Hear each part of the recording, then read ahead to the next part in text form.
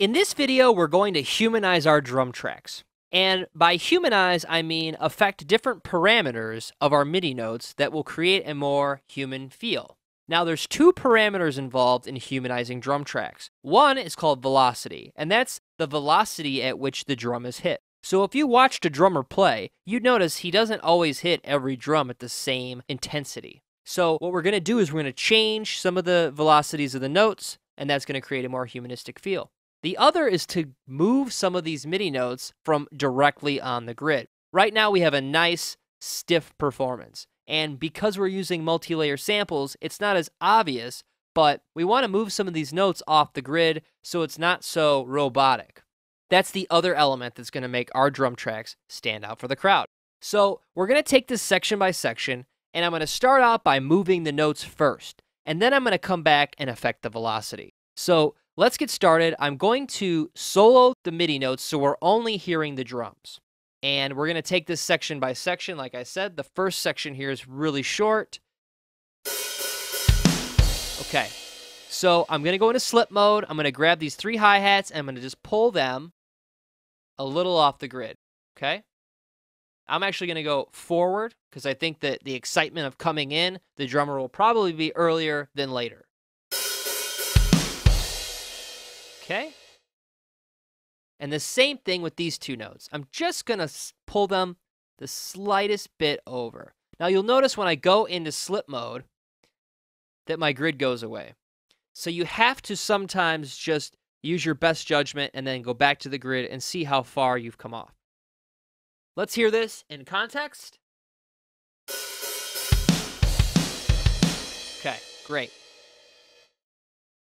The next section is our wonderful intro. And for this, I am going to start with our crash cymbal, which we're writing on. Now, a drummer will not play a cymbal like we've programmed it here. He will not hit it at the same velocity over and over and over exactly on the grid. So instead of going in and touching each individual note with my little pointer tool, I'm going to select all the notes here by clicking the key that's associated with these notes. And like you've seen before, it's going to select everything in our track. I'm going to right click and go to Event Operations and Quantize. Now you may say, quantize? We already quantized our MIDI notes because we've been using grid mode. Well, you're correct. But in our Quantize Event Operation window, we have the option to randomize our notes.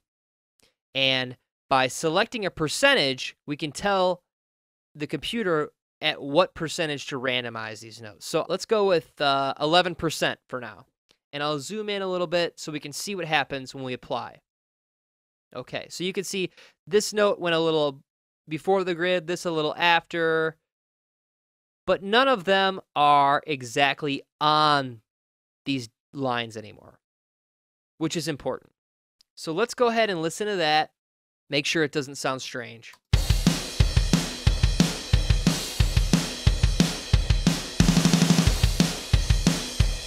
Sounds good.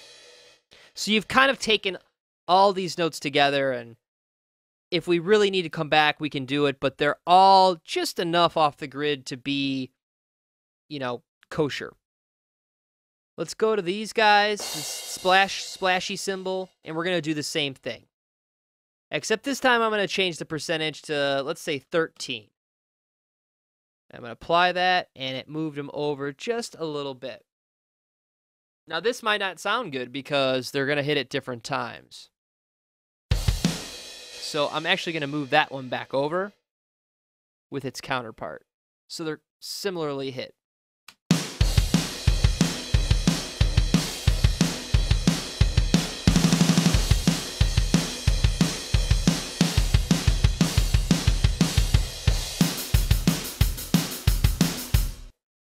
Let's take a look at our kick and snare. Now the kick and snare we can do the same thing with, if we wish. So let's go ahead and randomize them a little bit. I'm going to go 8% on the snare. I've got to do it in 16th notes though, or else it's going to take my drum rolls away. There we go. And let's just dial in here and see, okay, nothing's really exactly on the grid, which is good. And lastly, our kick. Let's go good old 5%. And those guys should all be moved about 5%.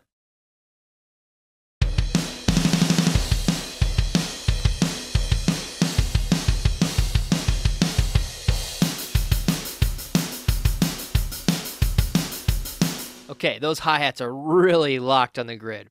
And no drummer ever is going to play that robotic and stiff. So we're going to need to do the same thing here. I'm going to zoom in a little bit.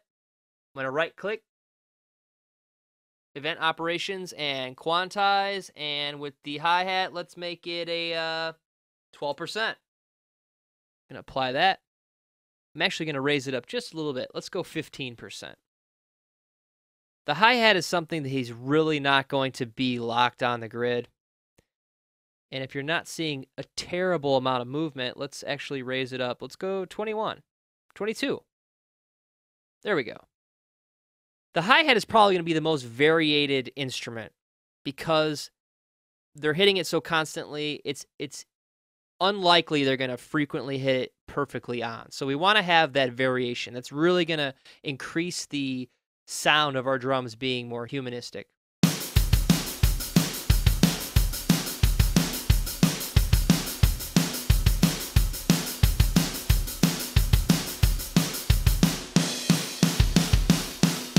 Okay, and it's really loud right now, but we're going to mix it later. I'm going to go to the open hi-hat here, which I thought we changed to a different note.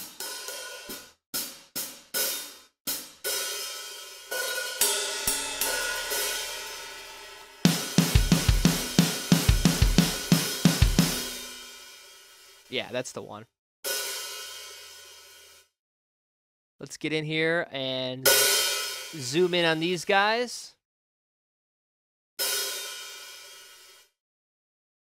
We'll go ahead and randomize these. And we'll stick with 22.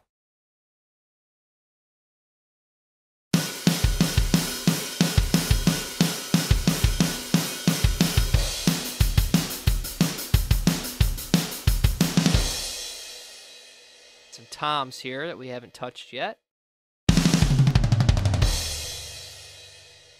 Just going to grab all of them at once and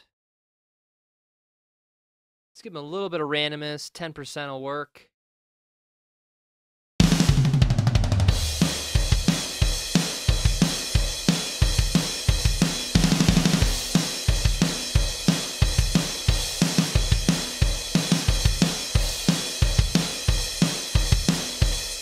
Great. Now you can go in and spend as much time as you want perfecting this and moving each note from the grid, or you can do it with the event operations. That's completely up to you. For the purpose of this video, I just wanted you to be aware that we want to keep things from being exactly on the grid. Let's go ahead and take a break right here. When we come back, we'll change the velocity of our MIDI notes to create a more humanistic drum performance.